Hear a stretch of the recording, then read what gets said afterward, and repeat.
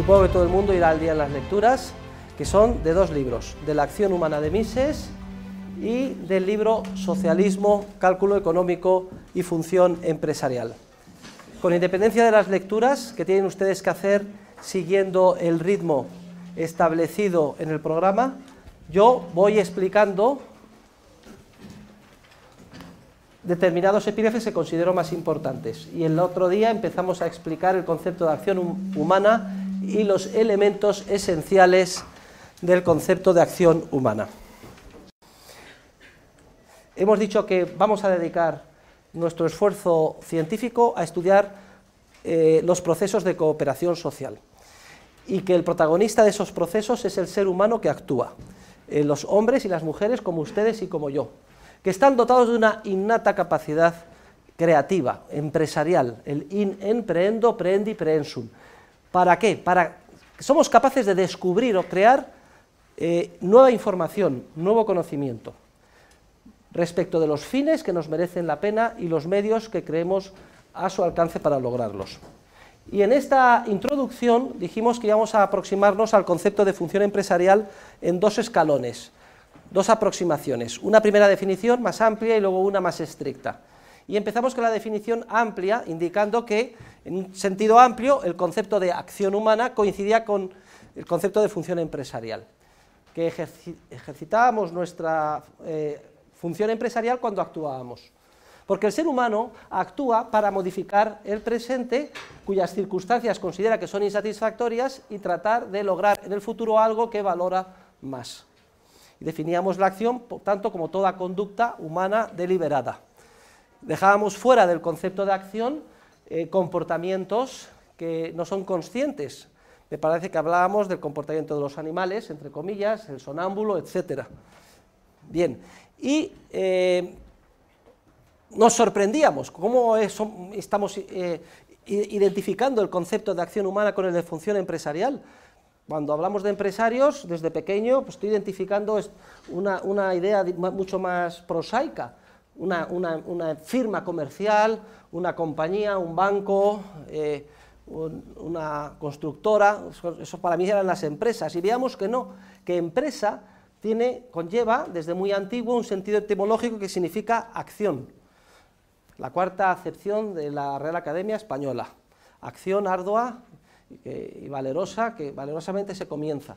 Veíamos el origen etimológico del término empresa, prehendo, prehendi, prehensum, un verbo latino que significa descubrir, crear, agarrar, o sea que es una acción. Veíamos que en la Edad Media se utilizaba el término empresa para referirse a acciones valerosas. Incluso leímos una cita del Quijote. Por cierto, les dije que todos ustedes tenían que comprarse el Quijote, ¿verdad? ¿Dónde está? Vincent, Voltaire, el Quijote. Todo el mundo con el Quijote en la mesilla de noche, una edición de bolsillo, y todos los días leerse unas páginas antes de dormirse. Es el mejor somnífero que hay y además se divertirán mucho. Y veíamos cómo Cervantes escribía que Don Quijote, al salir de la venta, pues de pronto se dio cuenta, o al salir de su casa, que no llevaba empresa en el escudo. Eran unas insignias que se ponían los caballeros para hacer ver a todos que se habían comprometido bajo juramento a emprender una acción valerosa. Concretamente, pues proteger a las viudas, luchar contra los follones y malandrines y desfacer entuertos, como decía él. Esa tradición etimológica veíamos que se había extendido por toda Europa. En Portugal, impreiteiro significaba constructor. En Francia, originariamente, los entrepreneurs estaban a cargo de la construcción de catedrales. Y además hicimos una digresión sobre el origen evolutivo de las lenguas, cómo son instituciones que surgen, están vivas, porque son usadas por millones de seres humanos, y que la más ágil hoy en día es el inglés, y cómo gran parte de su flexibilidad, agilidad y atractivo está en que cuando no tienen un término no tienen ningún reparo en utilizar el término cogiéndolo de otra lengua, y así en inglés entrepreneur significa empresario y es literalmente un término cogido del francés. Bueno, pues hecha toda esta introducción, dijimos, vamos ahora a empezar a estudiar cuáles son los elementos esenciales del concepto de acción humana. Y aquí ya empezábamos a remangarnos porque ya nos profundizábamos en el ámbito de lo que es la economía. Ya dimos entrada a unos conceptos sobre los que se construye todo el edificio de nuestra disciplina. Y el primer concepto, el primer elemento esencial de la acción humana es el concepto que usted acaba de mencionar, el concepto de fin. Es todo aquello que el actor pretende lograr con su acción. ¿Y por qué? Pues porque el actor le da valor a ese fin, y ese es el segundo elemento de la acción humana. Valor es la apreciación psíquica más o menos intensa que el actor da a su fin. Y todos nosotros perseguimos fines porque les damos valor. Es como un imán que nos atrae, ¿eh? Y nos referíamos a lo difícil que es, con palabras, referirnos a estas realidades tan abstractas, pero tenemos una ventaja, es que estamos refiriendo la estructura de la acción de nuestro propio ser, y por tanto todo el mundo sabe de primera mano lo que es un fin y lo que es un valor, porque continuamente actuamos y sentimos los fines. Cuidado, caballero, esto póngalo, que esto puede ser peligroso para el profesor, ¿eh? Métalo dentro. ¿Tenemos interferencias? Vale. Luego, fin, valor. Pero el ser humano, cuando descubre o crea, y decíamos que descubrir y crear son sinónimos, la misma cosa, desde el punto de vista de la economía, cuando descubrimos un fin que nos merece la pena, al que damos valor, inmediatamente buscamos o creamos medios a nuestro alcance para lograr ese fin. Y el medio era el tercer elemento esencial del concepto de acción, concepto de medio.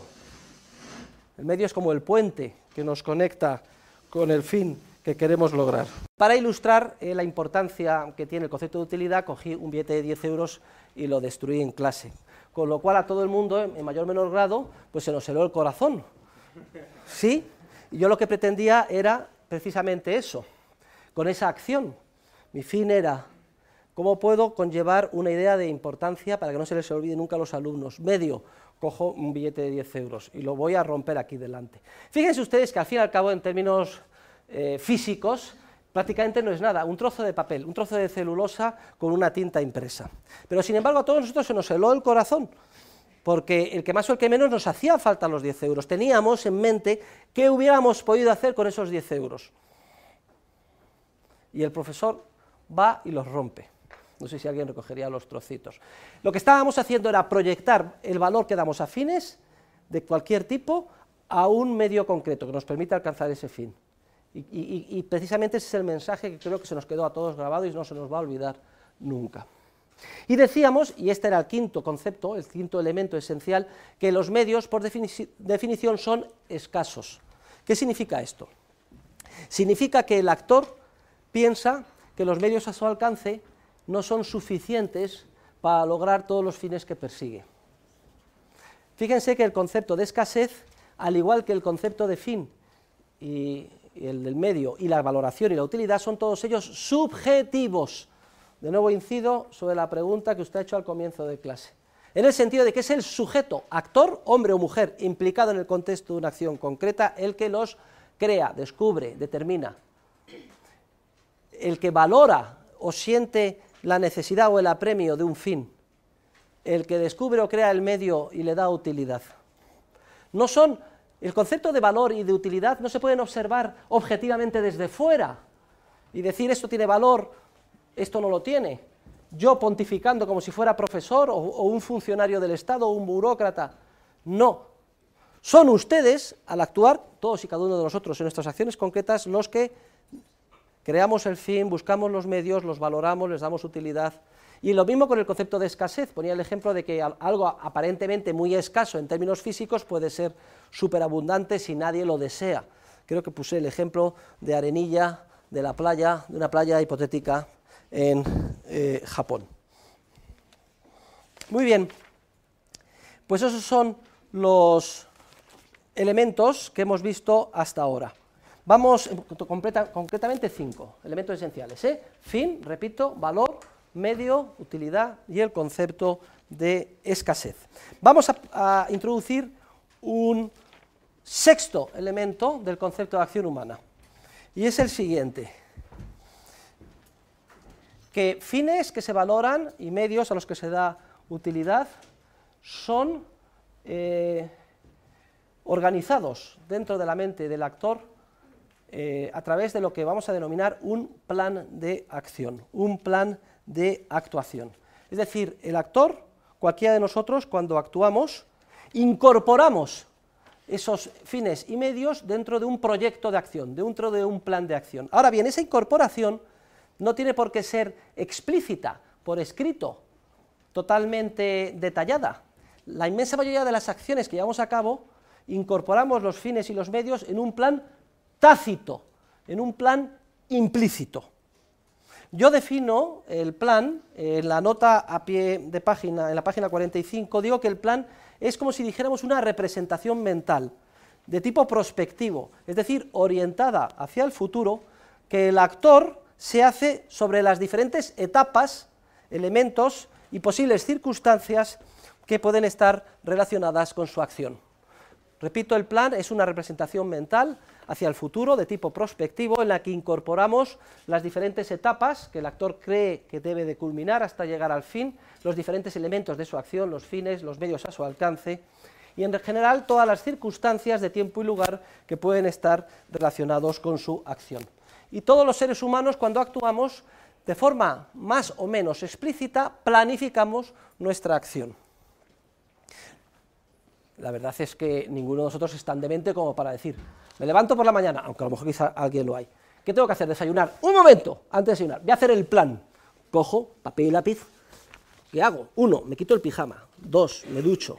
3, voy a la nevera. 4, busco. No. Estamos habituados y de manera tácita, casi automática, nuestra visualización prospectiva de las etapas es casi inmediata y ya sabemos lo que tenemos que hacer. Solamente acciones muy enjundiosas, muy complicadas, nuevas, o con las que no estamos muy familiarizados, pues requieren que nos sentemos a explicitar un plan de manera formalizada, pero casi nunca lo hacemos, porque estamos habituados a representarnos nuestros planes en nuestra mente de forma tácita, en la mayor parte de los casos.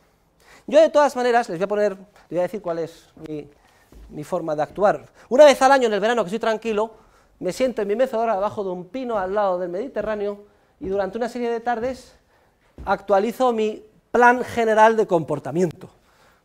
¿Qué es lo que hago? Pues tranquilamente reflexiono sobre el curso pasado. ¿Qué es lo que me había propuesto? ¿Qué sorpresas han surgido? ¿Cómo he reaccionado? Lo que creo que he hecho bien, lo que creo que he hecho mal, en todos los ámbitos, profesionales, familiares, académicos. Y luego procuro sacar unas enseñanzas de las experiencias vividas y trato de visualizar, bueno, ¿y entonces qué vamos a hacer este curso? Bueno, pues este curso que viene, pues inicio el tercer año del máster, y luego tengo que dar a los alumnos de comunicación audiovisual. Y vamos a ver si soy capaz de publicar ediciones de mi libro en otros países, a ver si en Francia, en Italia, y en mi empresa voy a hacer esto y voy a hacer lo otro. Bueno, yo les recomiendo que hagan esto, pero somos pocos los que lo hacemos, y además va con la manera de ser más o menos organizada o espontánea de uno. Pero fuera de eso, la inmensa mayoría de mis acciones son como las que ustedes hacen, es decir, con planes prospectivos de tipo tácito, de tipo efectuados por costumbre, por hábito o de manera más automática o implícita. Es importante porque hay un debate sobre quién tiene que planificar. O bien el actor que está a pie de obra y quiere perseguir sus fines, u otro por cuenta de él, por ejemplo, papá Estado. Veremos que la planificación central impuesta desde arriba, utilizando el poder coactivo del Estado, bloquea precisamente la capacidad creativa y planificadora de los seres humanos de a pie. No les adelanto conclusiones científicas a las que llegaremos en su momento, pero estudiaremos el teorema de la imposibilidad del socialismo, es decir, ¿por qué es imposible organizar el proceso social compuesto por millones de seres humanos, cada uno de los cuales denodadamente quiere buscar sus fines y medios para alcanzarlos, con sus pequeños planes en sus contextos y coordenadas particulares de tiempo y lugar? ¿Cómo es imposible planificar eso desde arriba utilizando el poder del Estado? Porque va contra la naturaleza humana y bloquea la capacidad creativa de los seres humanos de a pie, que son precisamente los protagonistas del proceso social. Por muy bonito que sea el ideal socialista, el pretender lograr todos los fines y acabar con todos los males del mundo utilizando el poder del Estado, veremos que no importa cuáles sean lo bien intencionados de los fines del gobernante, y no importa que sea de derecha, de izquierdas o de centro, siempre se estrellará con la dura realidad, que es imposible planificar de forma centralizada el complejísimo proceso de cooperación social que está constituido por el mercado protagonizado por todos los seres humanos de a pie. Precisamente porque el proceso se basa en que cada uno de nosotros, con el conocimiento de primera mano que tenemos respecto de los fines y los medios que nos interesan, efectuamos nuestro pequeño plan, y un plan desde arriba impuesto por la fuerza bloquea nuestra capacidad de planificar a nivel individual. Y bien, ya tenemos el fin con su valor, el medio con la utilidad, los medios que son escasos, el plan que de manera más o menos tácita desarrollamos, pero falta algo. De nada valdría decir, he descubierto el fin que tanto valoro. Esta chica me gusta mucho, le ponía un ejemplo morboso, ya no sé dónde se encuentran mis novias virtuales del otro día, y entonces necesito un medio para ligármela, y entonces a ver si la invito a una discoteca, etcétera. El medio es escaso porque ando justo de perras, y fíjase, hoy necesitaba los 10 euros que anotó el profesor, pero bueno, vamos a ver si me aprieto el cinturón y la invito a tomar una copa. Fin, conquistar a la mujer de mi vida, que valoro muchísimo. Medio, invitarla a una discoteca o a tomar una copa. Y para eso le doy utilidad al billete de 10 euros, que para mí es escaso. Y ahora vamos a ver plan, pues voy a hacer un plan, vamos a ver, me voy a aproximar a ella, a ver si le caigo simpático, se fija en mí, me pongo perfume, yo qué sé, cualquier truquillo. Dijimos, plan. De nada valdría si hiciéramos todo esto y al final, cuando llega la verdad, viene la pava y me quedo paralizado y no hago nada. Hace falta un acto de voluntad, es decir, movilizar nuestro yo, nuestro ser, en pos del fin que queremos alcanzar. El acto de voluntad es esencial. Fíjense que estamos diseccionando elementos como si estuvieran separados, pero en la acción están todos juntos, Automáticamente, me gusta esta chica, vamos a conquistarla, y hago el plan inmediatamente, ese es el momento, ¡pum!, empiezo a hablar con ella. Y me he movilizado, pero hace falta el acto de voluntad. ¿Cuántas acciones se frustran porque a lo mejor están bien planificadas y luego al final no hacemos nada? Nos quedamos paralizados, no hacemos nada. Luego, fin, valor, medio, utilidad, escasez, plan de acción y acto de voluntad, 7 elementos.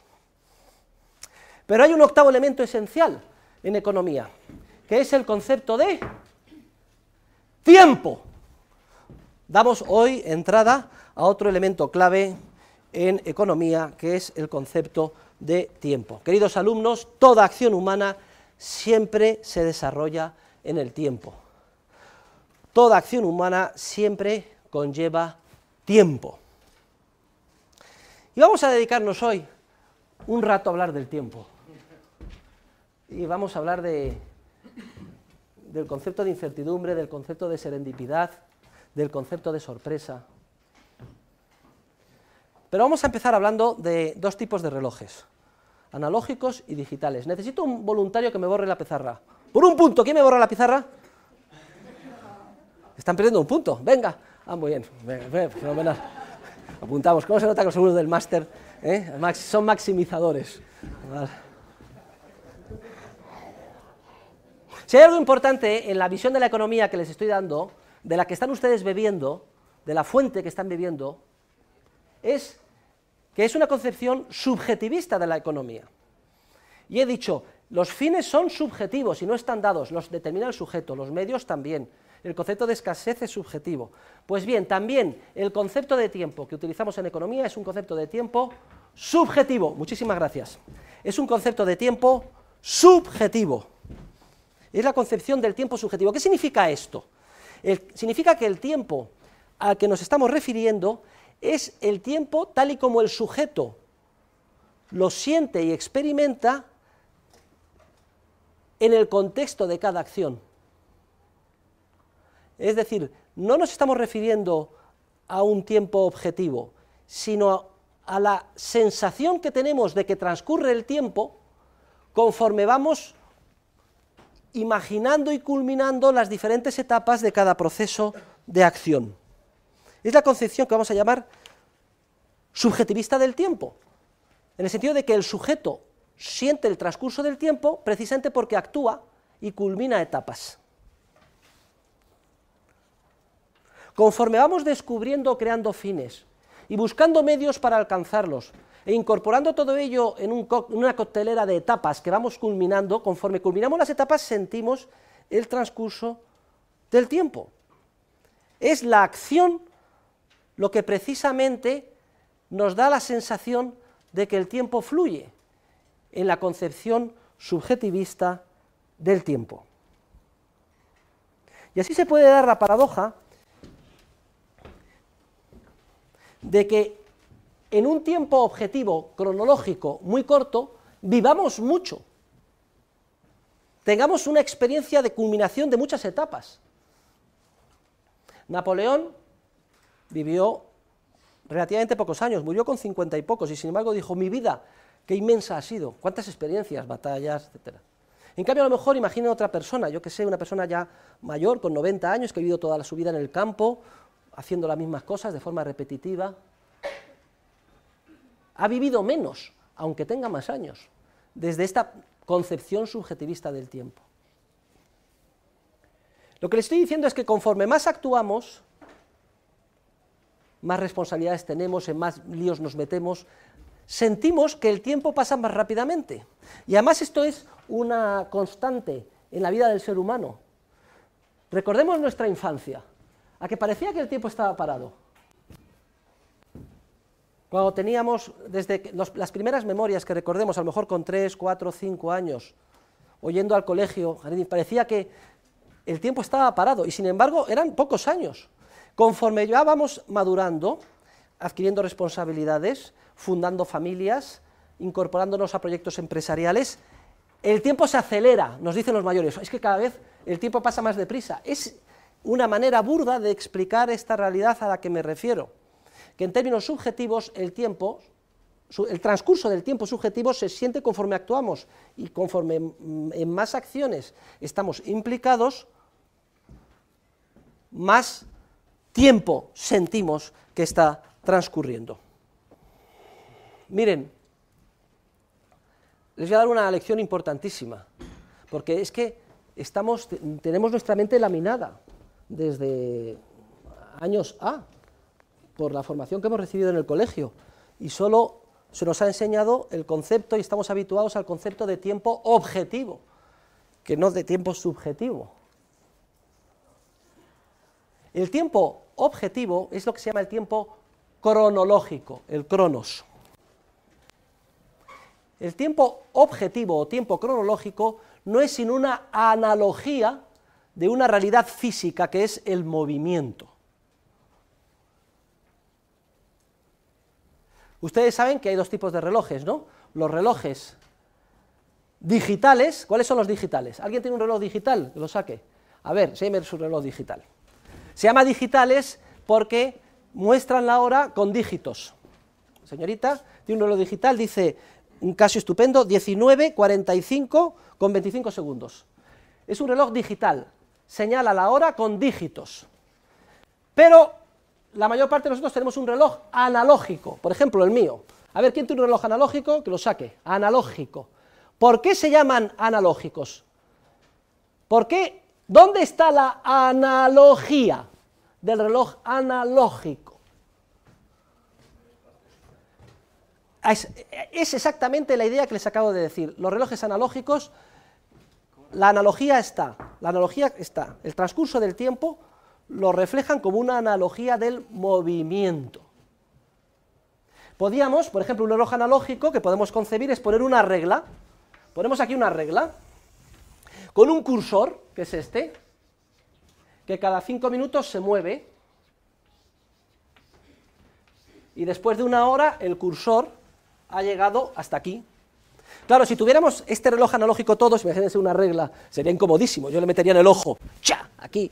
Entonces se nos ocurrió coger una esfera, que es mucho más cómodo, para recoger esa analogía del transcurso del tiempo, en su sentido físico y objetivo. Pero el mundo de la física y de la ciencia natural nada tiene que ver con el mundo de la acción humana. En el mundo de la física, el tiempo es una dimensión, la cuarta dimensión, que no es sino una analogía del movimiento. Imagínense ustedes que estamos en el Polo Norte,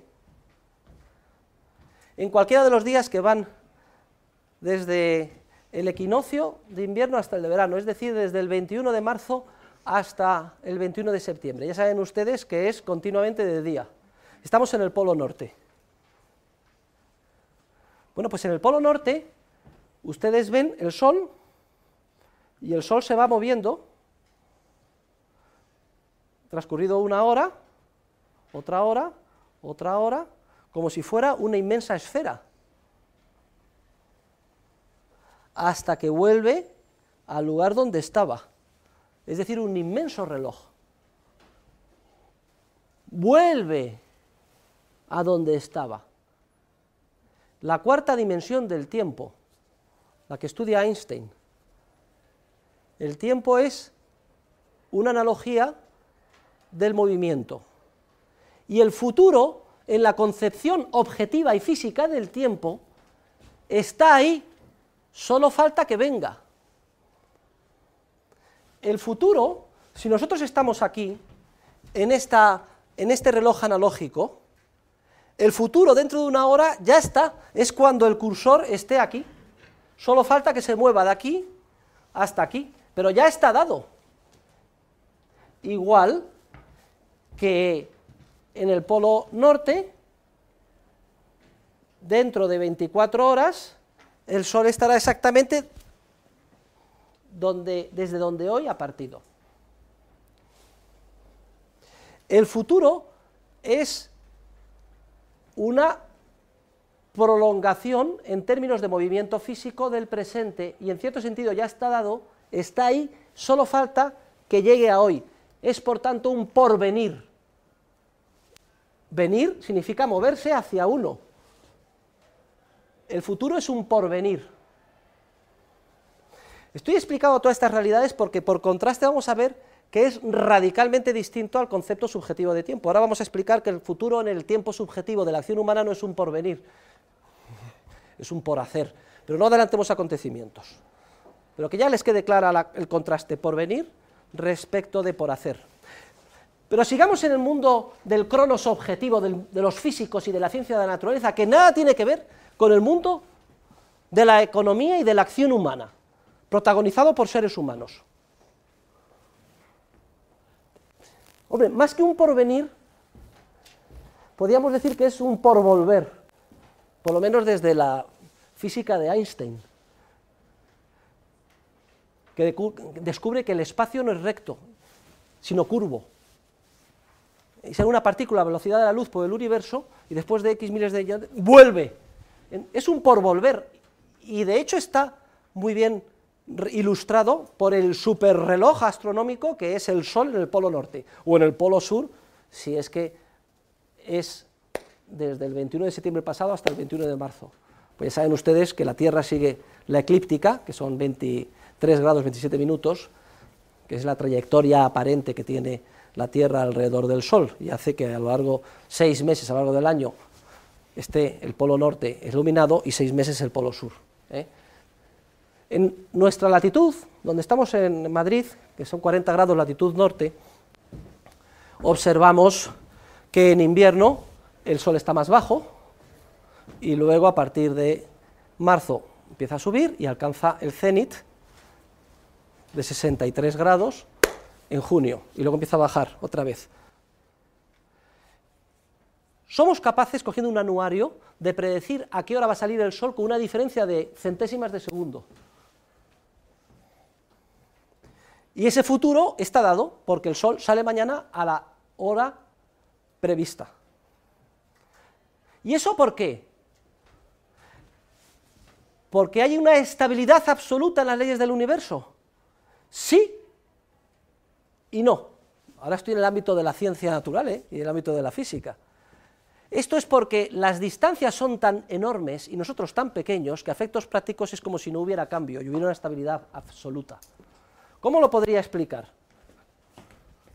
Miren, la estrella polar sitúa el norte geográfico con una diferencia de 1 minuto de grado, pero dentro de 15.000 años no. Lo que pasa es que a efectos de nosotros, dentro de 15.000 años, oye, si nosotros no estarán ni nuestros nietos, ¿eh? Lo que sucede es que es tan inmenso las distancias del universo que los movimientos en el microcosmos en el que nos encontramos pues son predecibles a la centésima de segundo en cuanto a la salida del Sol. O razonándolo a la inversa, imagínense ustedes una minibacteria, una célula en el cuerpo de ustedes que viviera 1 milésima de segundo. En esa milésima de segundo nacería, tendría la infancia, se casaría, tendría hijos, desarrollaría su empresa, en 1 milésima de segundo. Pues en esa para ese ser infinitesimal que solo vive 1 milésima de segundo, todo lo que le rodea, el flujo sanguíneo, etcétera, está parado. ¿Lo entienden? Todo lo que rodea está parado. Pues eso es lo que nos pasa a nosotros en relación con el universo. Está parado, o los movimientos son tales que son predecibles a la centésima de segundo, y los almanaques náuticos y los ordenadores así nos dicen mañana a qué hora va a salir el Sol, y el Sol sale. Al margen de que ya no son distancias rectas, sino curvilíneas en el universo, y el futuro es más que un porvenir, un volver, y está ahí dado. Pero ese es el tiempo cronológico objetivo, que nada tiene que ver, por cierto, con el tiempo de la economía, con el tiempo del ser humano que actúa, porque el tiempo relevante para el hombre, la mujer que actúa, para todos y cada uno de nosotros, el tiempo antropológicamente relevante no es el tiempo cronológico, sino el tiempo subjetivo, en el sentido de que es el que experimenta el sujeto, por eso lo llamamos subjetivo, cuando actúa y culmina las diferentes etapas de su proyecto de acción. Y el tiempo subjetivo es un tiempo radicalmente distinto. El tiempo subjetivo es la experiencia que tiene el ser humano cuando descubre un fin que le merece la pena, busca medios para lograrlo, se pone manos a la obra emprendiendo una acción para culminar las etapas que cree precisas para hacer ese fin. Conforme va haciendo esas etapas, va sintiendo el transcurso del tiempo. El ser humano cuando actúa no dice, pues mi tiempo fue tal hora, tal día, tal año, no, sino ingresé en el colegio, aprobé el curso, pasé la adolescencia con más o menos dificultades, inicié la universidad, mi juventud, busqué novia, me casé, tuve hijos, el primero, el segundo, el tercero, ven, culminando etapas. Fundé mi empresa, la primera me fue mal, la segunda también me estrellé, pero ya la tercera tuve éxito, consolidé, hice ahorro, me jubilé. Esas es etapas de la vida que se plasman en acciones que vamos culminando. Y en relación con el tiempo subjetivo, es muy importante entender que el futuro, al revés de lo que sucede en la ciencia natural y en la física, no está ahí, ni está dado, ni está por venir, sino que el futuro hay que hacerlo paso a paso por el actor. El futuro no es un porvenir, el futuro es un por hacer. ¿Y cómo hacemos el futuro? Imaginándolo, en forma de expectativas, otro concepto esencial para la economía. Las expectativas, queridos alumnos, son de la misma naturaleza que las memorias de nuestras acciones pasadas, pero recombinadas de forma creativa hacia el futuro.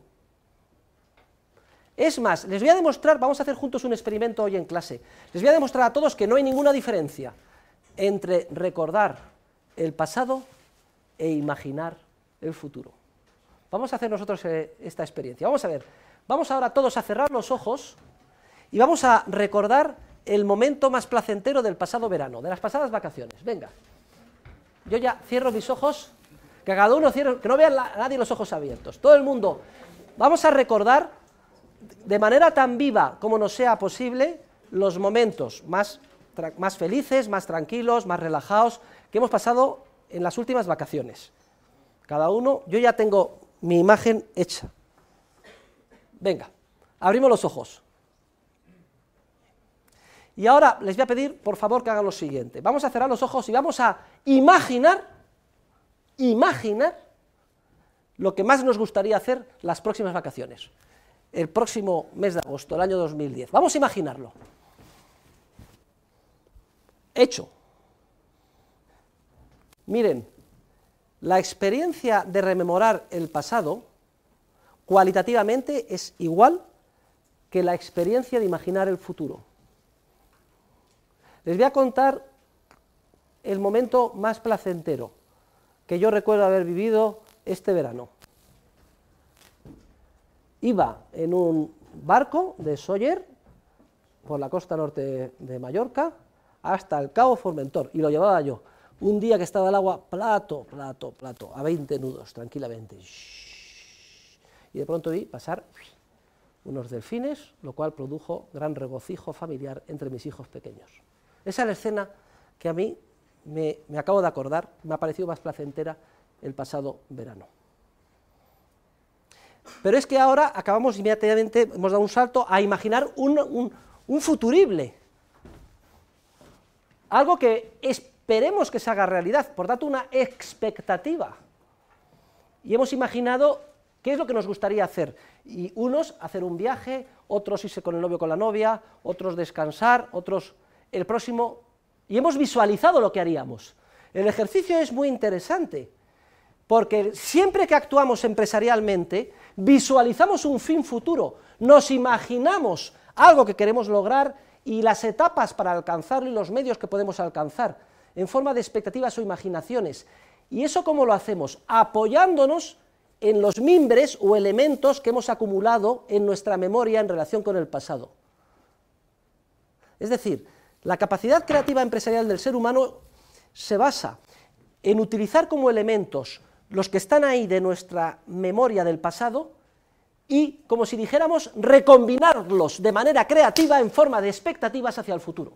Fíjese qué importante es y cómo lo voy a volver a repetir por la importancia que tiene. Recombinamos de manera creativa los elementos de nuestras memorias, que están reflejados en nuestra memoria del pasado, los recombinamos de manera creativa en forma de expectativas o imaginaciones sobre acciones futuras.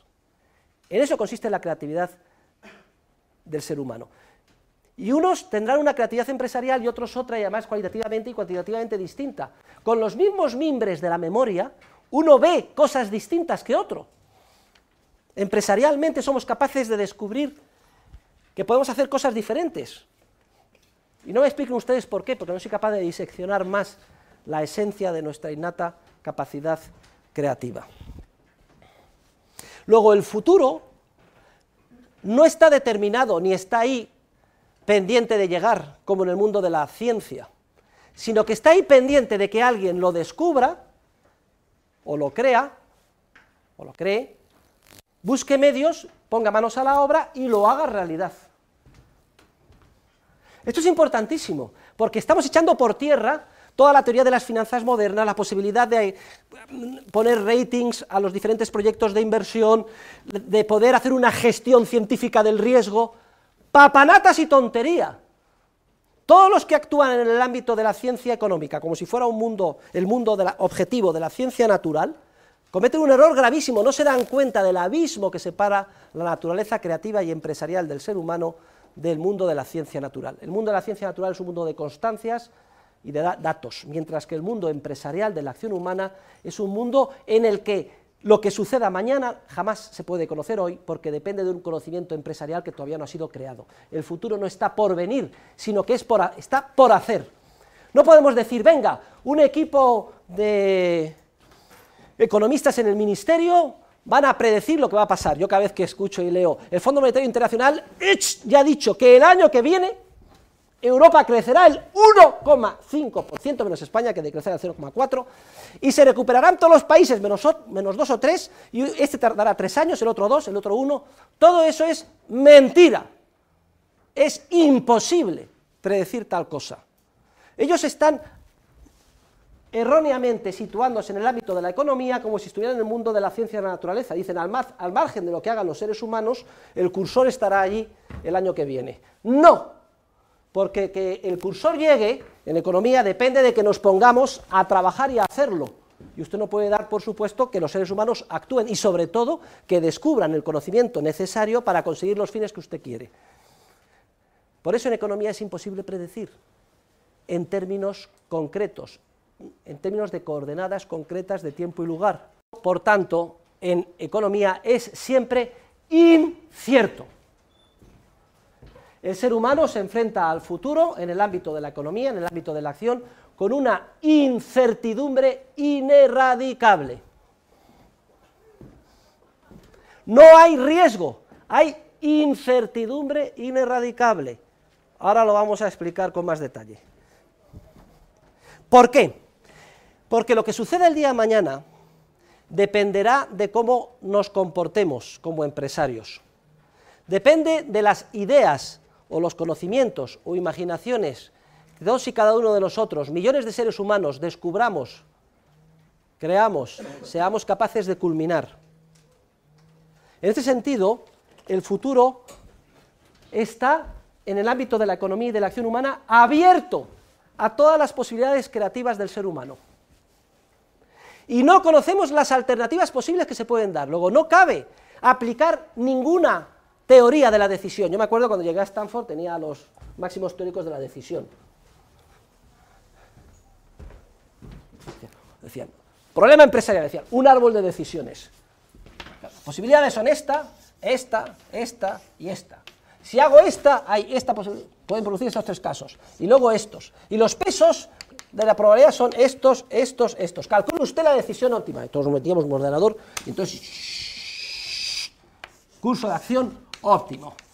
Fenomenal. Y los analistas del Pentágono y todos ya han encontrado la manera óptima.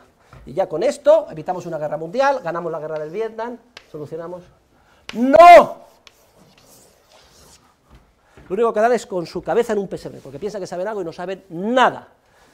Porque no conocemos, ni se pueden conocer las alternativas que hay, dado que dependen de la capacidad creativa del ser humano. Y mientras no se descubran empresarialmente, no existen. ¿Cómo les diría a ustedes? Es como si dijéramos en 1850, vamos a ver, ¿cómo se va a solucionar el problema de las vacaciones de fines de semana en Hawái? Ustedes dicen eso en 1850 y todo el mundo dice, este está chingado, está loco, vacaciones, ¿pero qué es eso?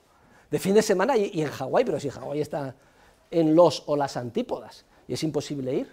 Todavía no se había descubierto el avión, no había nivel suficiente de vida para pagarse unas vacaciones. Ustedes imagínense los árboles de decisiones en 1850 que podían hacer, si es que infinitas alternativas ni siquiera habían sido descubiertas. Pues igual de idiota es hoy empeñarnos en tomar decisiones y hacer prospectiva o escenarios respecto a lo que va a suceder, pero no dentro de 50 años, y ni siquiera el año que viene, porque todavía no hemos creado las posibles alternativas. El futuro es ineradicablemente incierto. Y el ser humano tiene que conocer su naturaleza. La naturaleza del hombre es tal que estamos dotados, y no me digan ustedes por qué, de una innata capacidad creativa. Haremos una digresión más adelante de tipo teológico sobre esto, pero estamos dotados de una innata capacidad creativa. Esto hace que seamos capaces de descubrir continuamente nuevo conocimiento, nuevas ideas sobre fines y medios. Y esto determina, qué curioso, he utilizado el término determina, que no es el término adecuado, pero bueno, estamos encorsetados, determina que el futuro sea indeterminado, es decir, incierto ineradicablemente. El ser humano se revela ante su propia naturaleza creativa, nos produce vértigo la incertidumbre, queremos certezas y seguridades. Y esa es una de las tragedias del ser humano, Fíjense ustedes, no hay enfermedades más graves que aquellas en las que el sistema inmunológico falla y no reconoce las células propias y las ataca. Son las enfermedades más graves. Nuestro propio organismo nos ataca a nuestros propios órganos porque piensa que son externos, se rebela contra sí mismo. Pues en el ámbito espiritual y de la acción que estoy explicando aquí es lo que continuamente amenaza al hombre. Nos rebelamos ante nuestra propia naturaleza, empresarial y creativa que hace que el futuro sea incierto, porque nos produce vértigo la incertidumbre del futuro. Exigimos seguridades, certezas, queremos saber lo que va a pasar.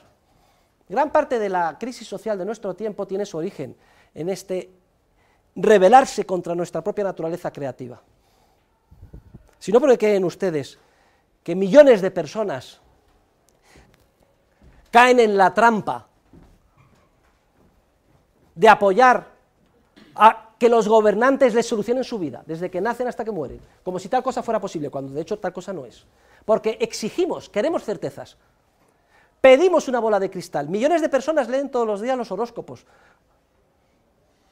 Cogemos el horóscopo, porque por demandar, la gente demanda certeza, ¿no? Pues el mercado la ofrece, y sección de horóscopos. A ver, Capricornio, pasa tal astro, vas a tener mucho poder, en amor bien, cuidado con dinero, todo el mundo se lo lee, ya sale con más tranquilidad a la calle, o con más intranquilidad. ¡Menuda tontería! Pero hay demanda, y ahí está. ¿Y por qué la gente? Porque necesitamos seguridades, y eso es lo que nos mantiene, en muchas ocasiones, indefinidamente inmaduros. No asumimos nuestra propia responsabilidad, no maduramos, queremos que todo nos sea solucionado por otro, queremos que las responsabilidades las asuma otro, queremos echar la culpa de lo que nos pase mal a otra tercera persona. Todo menos decir que lo que pase en gran medida, lo que me pase en gran medida sobre todo depende de mí, de cómo actúe. No, dependerá de que no me han dado la suficiente subvención, necesito más ayuda, necesito más apoyo, he caído en las drogas por culpa de los demás, no por culpa mía, me veo forzado a robar el coche, violo a esta niña porque me gusta y yo hago lo que me da la gana, etc. Y no soy responsable de nada, sino una víctima de la sociedad, no se sabe de quién es. Esa reacción del ser humano que se revela ante su propia naturaleza creativa que hace que el futuro sea incierto. Y nos acogemos ante cualquier espejismo, cualquier ilusión de seguridades falsas. Es como querer meter la cabeza debajo de la tierra, como cuando queremos inhibirnos de los problemas, cuando las avestruces esconden. El futuro, dirán ustedes, joder, pues qué jodida es la vida. Fíjense, joder, qué jodida es la vida. No sabemos lo que va a pasar y todo es incierto. Pues sí, pero a la vez es bonita, eso es lo que hace que la vida tenga salero.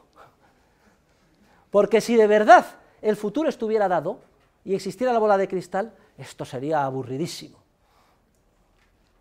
Denodadamente buscamos un ideal falso e inalcanzable, que es un futuro dado. Y demandamos a nuestros gobernantes, a los científicos, seguridades. Futuro dado. Nos indignamos si hay un accidente. Es que no puede haber ningún accidente. Oiga, es que un accidente significa eso, algo que no se pudo prever y que ha producido un resultado no querido. No, es que no puede haber ningún accidente, es que todo tiene que estar controlado, es que no se puede caer el avión de Spanair. Responsables.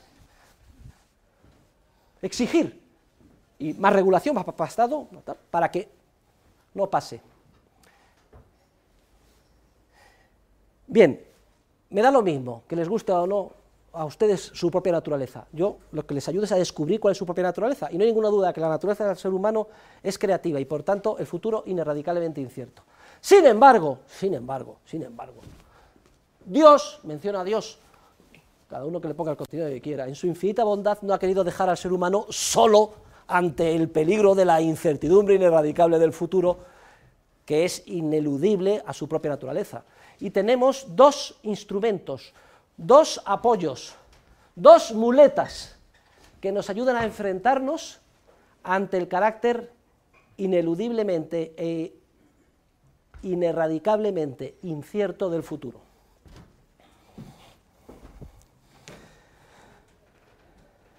Y esos dos instrumentos que nos ayudan a enfrentarnos ante la incertidumbre del futuro que surge de nuestra propia naturaleza creativa son las siguientes. Por un lado, las instituciones y por otro lado, la propia función empresarial. Y voy a explicar cada una de las dos. Empezando por la segunda, la función empresarial. Veremos a lo largo de estas clases que el ser humano tiende a lograr tiende, pero no hay ninguna garantía, a lograr aquello que se propone. Luego, clarísimo, una manera de enfrentarse hacia la incertidumbre futura es que movilicemos nuestro ser empresarial para lograr un fin. Y si hacemos eso, muy probablemente nos aproximaremos al fin, reduciendo la incertidumbre.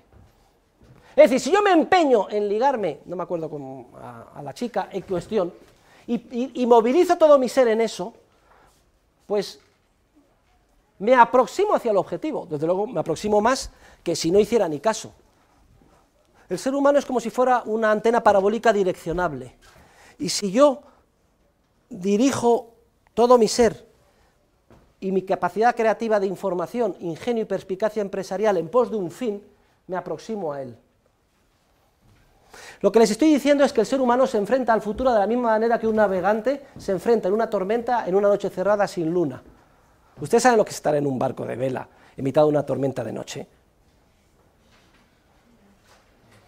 ¿Quién ha estado en esa situación? ¿Usted? ¿Qué se pasa? Putas. Vale. Bien. No se ve nada, viento por todos lados. ¿Qué pasa? Imagínense que si no tuviera ni siquiera brújula ni nada. Pero si resulta que en medio de esa tempestad, que es como nosotros nos enfrentamos al futuro ineradicablemente incierto, de pronto vemos entre cresta y cresta de ola una lucecita de un faro, entonces ya, a pesar de todas las dificultades, sabemos dónde está el norte al que dirigirnos. Y tenderemos a ir hacia allí. Es una ayuda a la navegación. Pues les estoy diciendo que en la navegación de la acción de cada uno de nosotros, la primera ayuda es nuestra propia capacidad empresarial, porque tendemos a lograr lo que perseguimos. Como es lógico, si yo me empeño en culminar la carrera, en hacer el máster, lo más probable es que lo termine, reduciendo incertidumbre. Es decir, nuestra propia acción reduce incertidumbre en la medida en que culminamos y logramos las etapas de la misma. Y yo me quiero casar, me busco una novia, la conquisto y me caso. He reducido incertidumbre. 5 años antes no sabía quién iba a ser la mujer de mi vida, 5 años después estoy casado con ella. Hopefully. Eso cojan el diccionario y búsquenlo. Venga. Pero hay una segunda muleta, una segunda ayuda para enfrentarnos ante la incertidumbre ineradicable del futuro, que son las instituciones. Y ya hemos entrado a otro elemento esencial de la economía, porque el enfoque de este curso de economía es un enfoque eminentemente institucional. Nosotros vamos a definir las instituciones como todo esquema pautado de comportamiento que adopta el ser humano. Repito, entenderemos por instituciones todo esquema pautado, todo comportamiento pautado que adopta el ser humano. Y estudiaremos en el curso cómo surgen las instituciones. Las instituciones surgen de forma espontánea. Las instituciones más importantes para la vida en sociedad conllevan tan gran cantidad de conocimiento práctico que no han podido ser ideadas por ninguna mente humana o grupo de mentes humanas, por sabias y buenas que fueran, en todos los ámbitos institucionales. Por ejemplo, en el ámbito del lenguaje, es vital para enfrentarnos a la incertidumbre ineradicable del futuro, el idioma, que yo pueda hablar y que ustedes entenderme en español, o en inglés, o en alemán, o en holandés. Pero ha surgido de forma evolutiva, espontánea, a lo largo de muchas generaciones de seres humanos, cada uno de ellos aportando su granito de arena de experiencias, sensaciones, necesidades. Es más, los idiomas son vivos, siguen evolucionando como instituciones.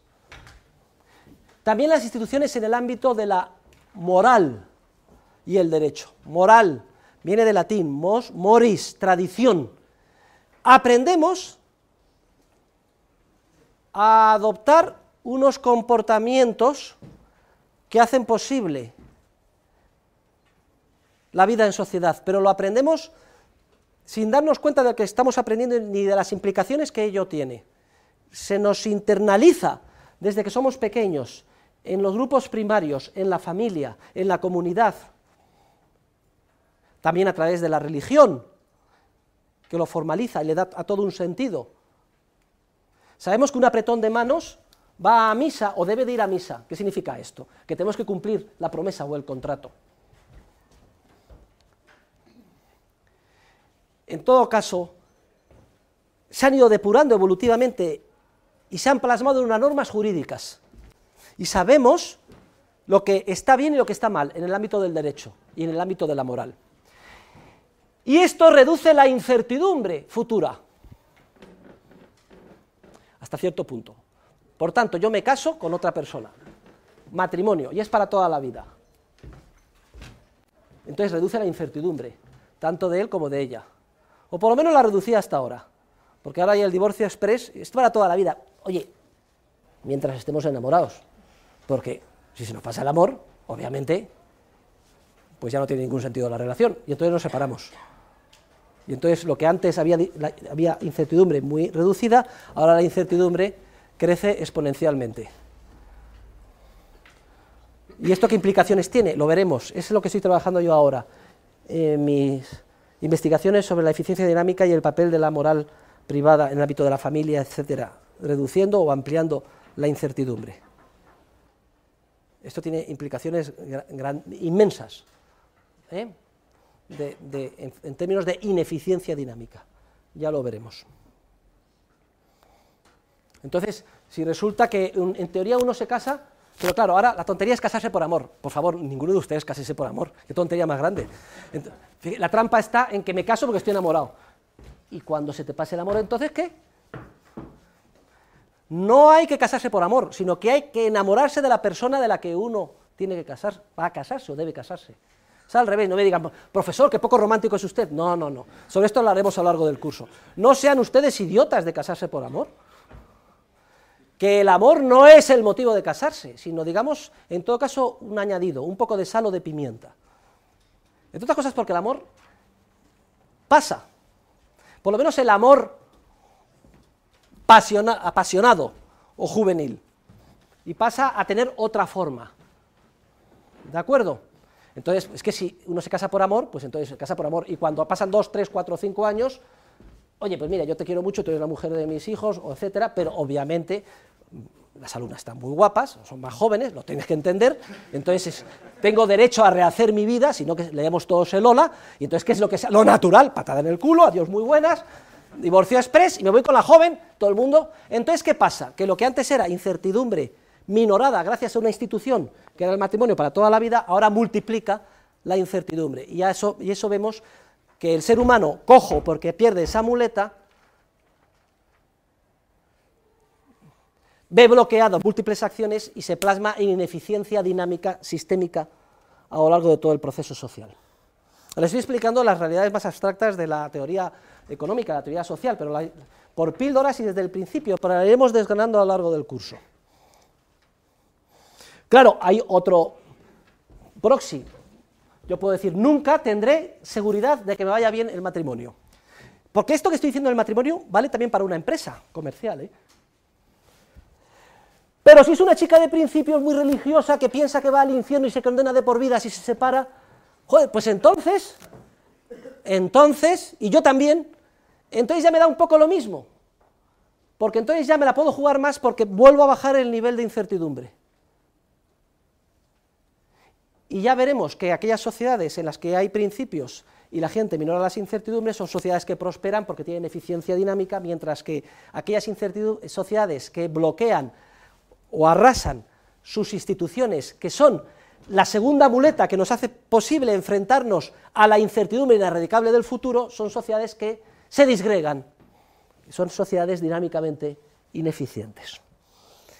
Pero estoy hablándoles en términos estrictamente de teoría económica, de análisis científico de los procesos de cooperación social, no en términos de religión, es para que ustedes conecten y vean cómo los comportamientos pautados, bien sean en el ámbito del lenguaje, en el ámbito del derecho, en el ámbito de la moral, en el ámbito económico, el dinero, hablaremos, el dinero es la institución social por excelencia, ya lo veremos en su momento, todo el mundo dice, ¿pero qué dice el profesor? La institución social por excelencia, pues será la moral, será el derecho, será el lenguaje, ¡no! Es el dinero. No tenga ninguna duda. ¿Pero cómo va a ser el dinero si el dinero es el origen de todos los males, etcétera? Pues se equivoca usted. Es el dinero. Pero les dejo a ustedes con la inquietud, para que no puedan dormir por las noches, sobre todo mis alumnas, que son las más curiosas, el porqué del dinero en la institución social por excelencia. Primero viene el dinero viene todo, y luego viene todo lo demás. ¿Lo que dice el profesor? Pues sí, pero lo dejamos aquí aparcadito, hasta Navidades. Luego, el tiempo, concepto esencial. Toda acción humana se desarrolla en el tiempo. No es una expresión adecuada, parece como si el tiempo estuviera ahí fuera y yo me meto dentro actuando. No, es que el tiempo es lo que yo siento al actuar. Sin acción no hay tiempo. Yo me acuerdo de una película que vi de pequeño hace muchos años, se titulaba Johnny cogió su fusil. ¿Quién la ha visto? Bueno, pues vamos a ver si no me acuerdo mal, va a la guerra y una bomba, lo que sea, total, pierde todo. Está ciego, sordo, no tiene miembros, todo es una oscuridad. Entonces no puede actuar salvo sus pensamientos. El tiempo se le para, porque no actúa. Concepto subjetivo de tiempo. En el concepto subjetivo de tiempo, esencial es el papel de las expectativas o imaginaciones de acciones futuras. ¿Cómo las hacemos los seres humanos? Recombinando de manera creativa y utilizando como materia prima los elementos que ya están en nuestra mente en forma de memorias del pasado. Por cierto, que las memorias del pasado no son objetivas, Igual que una expectativa o una imaginación del futuro es como memorias proyectadas hacia el futuro de una manera creativa que antes no había concebido, también cuando antes hemos hecho el ejercicio de recordar el pasado, lo hemos recordado de una manera subjetiva. En la misma circunstancia histórica de este verano, estábamos 5 de nosotros y lo recordamos de 5 maneras radicalmente distintas o con matices diferentes. Porque hemos visto y sobre todo hemos sentido y hemos recogido la experiencia de una manera peculiar. Es como si hubiera una fusión entre cómo nosotros hemos visto peculiar y subjetivamente el pasado y cómo somos capaces de ver de manera creativa el futuro. Y tenemos esa capacidad de recombinar con nuestras experiencias subjetivas del pasado de forma creativa hacia el futuro, de manera que yo tengo un elemento aquí del pasado, otro allá y otro allá, que están como desconectados, y de pronto, ¡eureka!, se me enciende la bombilla, pero si lo puedo conectar y hacer un guión cinematográfico genial, un acto de creatividad empresarial en el ámbito de la ciencia audiovisual, o yo qué sé, un sistema operativo nuevo, Windows, o 2 señores en un garaje que dicen, todo el mundo está haciendo grandes mainframes, pero qué tontería, ¿por qué no hacemos una cosa pequeñita? Un ordenador personal. Y van a IBM y dicen, un ordenador personal, esto nunca tendrá éxito, patada en el culo y fuera, y se tienen que ir con su ordenador personal. ¡Gilipollas! Aquí se curiosidad, son gilipollas. Y se van con su ordenador personal a otra empresa. Y luego la segunda también, patada en el culo. Y luego llegan a Apple Computer o a ranseros y dicen, bueno, sí, vamos a apostar por esto, pero somos muy escépticos. Tienen una visión y, sin embargo, los gilipollas eran los que le dieron la patada en el culo, que estuvieron a punto de quebrar, que eran IBM y compañía, de pura arrogancia, que no pudieron ver.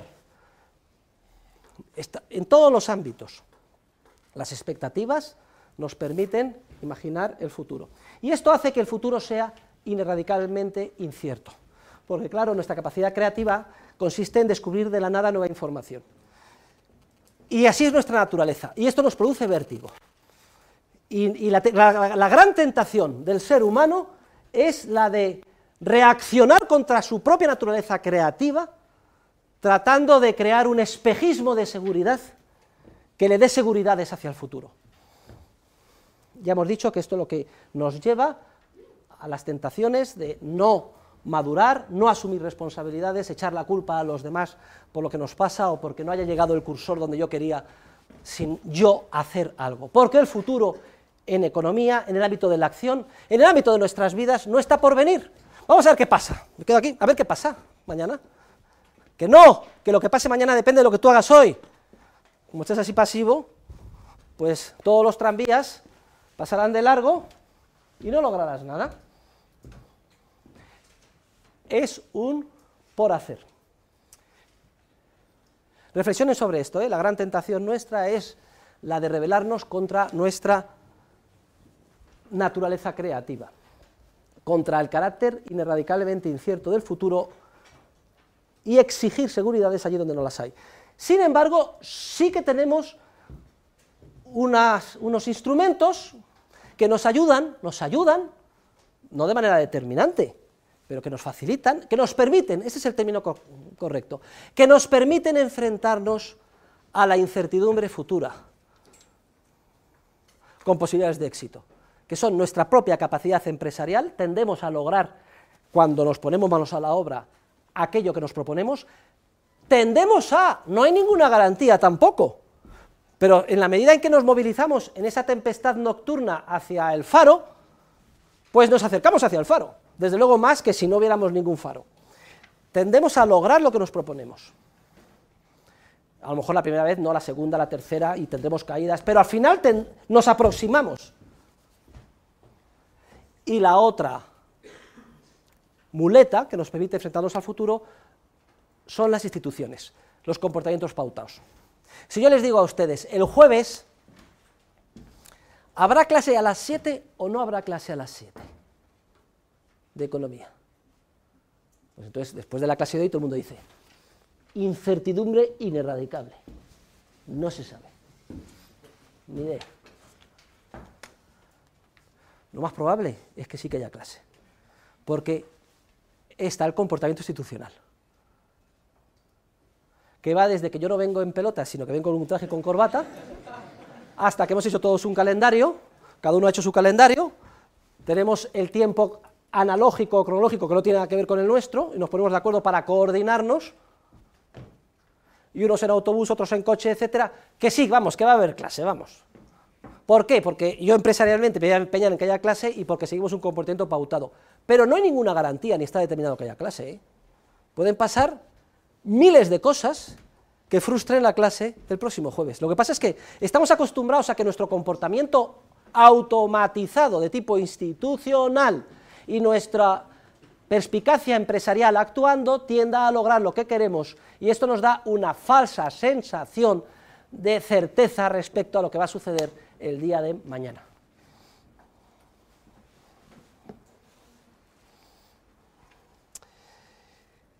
En economía no se puede utilizar el cálculo de probabilidades, ni el teorema de Bayes. Anda, pero ¿qué dice el profesor? Si aquí todo lo que nos enseñan es estadística y probabilidades y nos dan una operativa para tratar de aprender a solucionar problemas concretos en la empresa. Yo me acuerdo que, no se me olvidará nunca, en una clase de marketing, me decían, bueno, pues mire, a ver, la función de demanda de coches de la empresa es, y nos la pusieron aquí, y se han hecho unos estudios de mercado que determinan que va a cambiar a esta. Calcúlenme cuántos coches va a vender la empresa, tal, y todo el mundo, y salía, ¡pah!, el resultado de los coches que iba a vender. Y yo le dije al profesor, oiga, todo eso es un sinsentido, porque si eso funcionara así, ninguna empresa quebraría y todos tendrían éxito. Veremos que ni funciones de demanda, ni hay probabilidad, ni se puede calcular tal cosa. Ni sirven para nada los estudios de mercado. Entonces, ¿por qué se hacen? Igual que con los horóscopos. La gente los pide, y usted lo pide y está dispuesto a pagar, pues yo se lo hago. Algo tengo que vivir. Da una falsa sensación de seguridad. Vayan todos, por favor, al libro, a la página 47, porque me interesa mucho. ¿Tienen todos el libro en la página 47? Me interesa mucho que distingamos entre dos conceptos de probabilidad distintos. Son los que Mises, en la acción humana, ya lo habrán leído ya, están a punto de leerlos, llaman la probabilidad de clase y la probabilidad de caso. Y tenemos que distinguirlos porque continuamente estamos hablando en términos humanos y en términos de acciones de probabilidad. Vamos, ¿cuándo es el próximo derbi Real Madrid-Barcelona? Pues el que más o el que menos, sobre todo ahora que el Real Madrid, yo de fútbol no sé nada, aunque soy socio del Real Madrid, me hizo Ramón Mendoza hace muchos años, antes de morir. Con todo lo que se ha gastado, los fichajes que ha hecho, etcétera, pues yo creo que a lo mejor no nos ganan 6. Vamos, que hay una probabilidad del 80% de que ganemos al Barcelona, quizá demasiado optimista, teniendo en cuenta lo que ha pasado con el Sevilla el otro día. En el mundo de la ciencia natural, el concepto que se utiliza es probabilidad de clase. ¿Qué significa la probabilidad de clase? Significa que se conoce cómo se comporta un conjunto de fenómenos. un conjunto de elementos, pero no el comportamiento aislado de cada elemento del conjunto. Por ejemplo, se sabe que 3 personas de cada 1000 de 40 años van a fallecer el próximo año. O sea, usted coja un conjunto de 1000 personas de 40 años, sabemos que 3 van a morir, pero no sabemos el nombre y apellido concreto de los que les va a tocar la china. Cuando se da esa circunstancia, un conjunto de elementos que son fenómenos homogéneos, que sabemos cómo se comporta como clase, como conjunto, pero no individualmente aislado cada elemento, se dice que estamos ante el concepto de probabilidad de clase, que es el concepto que se utiliza en el ámbito de la ciencia natural. Y si tenemos un dado bien hecho, con 6 caras, y lo tiramos 1000 veces, pues aproximadamente una sexta parte de las veces saldrá cada cara. En una tirada concreta no sabemos cuál va a salir, y la manera de decir que no sabemos es que la probabilidad es un sexto. Sabemos cómo se comporta el conjunto, de 1000 tiradas de una moneda bien hecha, la mitad tenderá a salir cara, la otra mitad tenderá a salir cruz. Pero en una tirada concreta no sabemos si será cara o será cruz, pero sí conocemos el comportamiento de la clase. Bien, ese es el concepto de probabilidad que se utiliza en el mundo de la ciencia natural. Ese concepto de probabilidad es un concepto que da lugar a la idea de riesgo. El concepto de riesgo es propio del mundo de la ciencia natural. Hay riesgo que viene recogido por la probabilidad. El riesgo de que yo fallezca es un 3 por 1000, porque sé que van a morir 3 de 1000 personas, de un conjunto de 1000 personas en el cual estoy yo. No sé si me va a tocar a mí la china, pero tengo un riesgo que viene medido por la probabilidad de clase. Y el riesgo es matematizable, se puede tratar por toda la teoría de la probabilidad y además es asegurable para la clase de fenómenos. Efectivamente, no sé a quién me va a tocar la china, no sé quién 3 personas concretas van a fallecer, pero sí puedo asegurarlas. ¿Cómo? Si somos 1000 y cada uno pone 3 euros, podremos separar 3000 euros en una bolsa, en una cesta, y entonces dar a los herederos de cada uno de los que fallezca 1000 euros. Ya nos hemos asegurado ante el daño. Si yo sé que una de cada 100.000 casas se va a incendiar, puedo asegurarme pagando una prima, de manera que se hace un fondo y cuando se sepa a quién le toca la china en concreto, darle una indemnización. Es asegurable para toda la clase de fenómenos homogéneos, aplicando el concepto de probabilidad a una situación de riesgo, que significa precisamente que conocemos el comportamiento de la clase, pero no el de sus elementos individuales. Y el concepto de probabilidad de clase es un concepto esencial, es un objeto esencial de investigación en el ámbito de la ciencia natural. Hay diferentes formas de llegar a él, hay un concepto lógico, número de casos favorables, partido por número de casos posibles, por ejemplo, cara o cruz, pues un medio, 50%, o una cara en un dado, un sexto, o 3 casos de posible entre 1000 personas, 3 por 1000 en una tabla de mortalidad. Es el concepto lógico de probabilidad. O el concepto frecuencialista, frecuencia, empiezo a tirar la moneda 1000 veces y si está bien hecha pues tenderá a ser 498 y 502, cara y cruz, y cuantos más tire más nos aproximamos al 50%. Y es esencial que los elementos sean homogéneos, o sea, que sean equiparables o intercambiables, cada uno de ellos. Ese es el concepto de probabilidad en el mundo de la ciencia natural. Ahora vamos a ir al concepto de probabilidad, con esto terminamos hoy, en el mundo de la acción humana, que nada tiene que ver con el que acabo de resumir rápidamente. En el mundo de la acción humana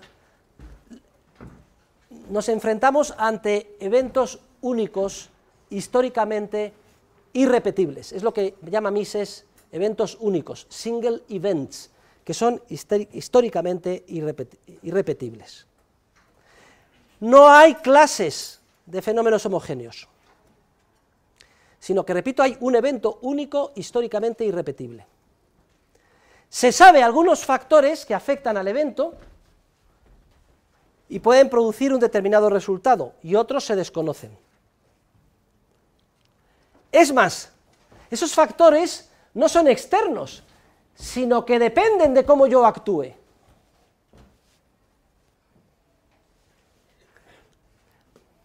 En el mundo de la acción humana, el concepto es de probabilidad de caso entendido de esta forma: no hay clase, es un evento histórico que en su singularidad no se repetirá idénticamente igual nunca jamás, y conocemos algunos aspectos que nos indican lo que creen que va a pasar, y otros se desconocen, y además depende de cómo actuemos, cuál será el resultado. Para que se hagan una idea, no vale decir, el 50% de los matrimonios se divorcian a los 3 años. Entonces yo me caso con fulanita, y me dicen, pues mira, dentro de 3 años, con un 50% de probabilidades os habéis divorciado. No.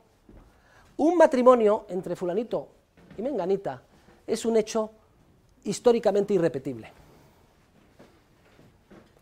No es un fenómeno homogéneo. Ahora, si yo soy amigo íntimo de uno y de otro, yo puedo decir,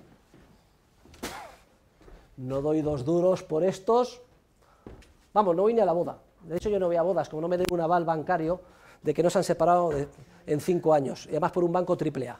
Porque, joder, ir a la boda, los regalos, que es lo de menos, me da lo mismo, la borrachera, el dolor de cabeza, perder el sábado y luego la resaca del domingo, para que te enteres al año siguiente que se han separado, puñetas, yo he dejado de ir a bodas. Y a las de mis hijos iré, a lo mejor. O al revés, digo, sí, la verdad es que los conozco, son gente formada, han tenido un noviazgo, encajan muy bien, se complementan mutuamente, parece que están hechos uno para el otro, yo creo que estos van a durar mucho. Es lo mismo que con el fútbol. No vale decir, ustedes cuando, los que son aficionados al fútbol, siempre escuchamos, los últimos 25, 50 partidos, Real Madrid-Barcelona, ha ganado el Barcelona el 70% de las veces. ¿Usted cree que eso le da alguna información sobre lo que va a pasar en el partido inmediato posterior? No da ninguna información. Pero el partido que va a empezar es un evento único, históricamente irrepetible, y si yo sé, joder, el Real Madrid acaba de fichar a fulanito y menganito, tiene un entrenador, le han dado tal prima, y la verdad es que en el Barça están bastante ahora bajos de forma, yo creo que van a ganar. Y sobre todo, si eres miembro del equipo, vas a hacer lo posible para que se gane. Eso es otra idea esencial del concepto de probabilidad de caso, que tú participas en el resultado, actuando de una manera o de otra. En el ámbito de la acción humana, de la probabilidad de caso, por tanto, no hay riesgo asegurable, sino que hay incertidumbre ineradicable, que no se puede asegurar. ¿Alguien sabe por qué no hay un seguro de matrimonio? Vamos a ver. Pero qué idiota las compañías de seguros. Yo presido una. Pero serán gilipollas los aseguradores. Esto sí que era un negocio. Pago una prima. Y si me sale rana la esposa, y es un desastre el matrimonio, no hay problema, me pagan una indemnización de 1 millón de euros. Pues venga, todos a firmar. ¿Por qué no hay seguro de matrimonio? Vamos a ver. Pues se lo voy a explicar a ustedes. Por la misma razón que no hay seguro de ruina, es imposible técnicamente. Miren, que una empresa tenga éxito, sobre todo depende del esfuerzo, denuedo, interés, trabajo, perspicacia empresarial de sus artífices, de sus impulsores, que requerirá negociar duramente con los sindicatos, decir que no muchas veces, buscar la mejor calidad, competir, es muy difícil. Y en el margen, pues podré triunfar o no. Si resulta que hay un seguro de ruina, de las cosas me van mal, y si me van mal me pagan 5 millones de euros, ¿ustedes creen, si a los empresarios lo que les gusta, son gente como ustedes y como yo, si entran al despacho que quiero aumento de sueldo, pues hombre, lo que nos pide el cuerpo es decir a todo el mundo que sí. Buenismo, somos buenos, a todo el mundo que sí, a todo, a usted le subo el sueldo, pobre proveedor, le voy a pagar más, qué simpático me caes, etcétera. Pero ¿qué pasa si se hace eso? Que la empresa quiebra. Si yo tengo un seguro en el que si me van las cosas me pagan 10 millones de euros, mi empresa quiebra. Las probabilidad de caso de quebrar, porque me afecta mi comportamiento como empresario, las probabilidades de que me vaya mal son mucho mayores, con lo cual se hundiría la compañía de seguros. Lo mismo con el matrimonio. Miren, que un matrimonio tenga éxito o no, no crean ustedes de tener éxito si me dura el amor, o a ver qué hago con esta pava. No. El matrimonio tendrá éxito si cada uno de los cónyuges ponen todo lo imprescindible para que tenga éxito, y eso requiere perspicacia, esfuerzo, sacrificio, y si no, se va al carajo el matrimonio. Luego, piensen ustedes con el esfuerzo, el sacrificio y el trabajo que requiere por ambas partes sacar adelante esa unión, si resulta que para colmo hay un seguro en el que si las cosas te van mal te pagan 1 millón de euros. Oye, pues entonces los incentivos para esforzarme, pues mira, la verdad es que te quiero mucho, pero mira, vamos a cobrar el seguro, patada en el culo y fuera. Entonces, ¿qué pasaría? Aumentaría enormemente el número de divorcios y quebraría la compañía de seguros. Por eso no se puede asegurar ningún evento históricamente irrepetible. Vamos a asegurarnos, somos los 11 jugadores del Real Madrid. La verdad es que está el asunto difícil, a lo mejor perdemos con el Barcelona. Vamos a una compañía de seguros o al Lloyds, que nos paguen a cada uno 5 millones de euros si perdemos. Venga, ¿cómo van a jugar estos señores? ¿Ustedes creen que se van a matar por meter un gol? ¡No! De la misma manera que no te vas a matar por sacar adelante tu empresa ni por salvar tu matrimonio. Por eso los eventos únicos, históricamente irrepetibles, no son asegurables, porque la probabilidad que determina el acaecimiento es una probabilidad de caso, no hay clase homogénea que permita diluir el riesgo, porque no hay riesgo, hay incertidumbre, y además lo que suceda dependerá de cómo nos impliquemos los protagonistas de la acción en la acción concreta.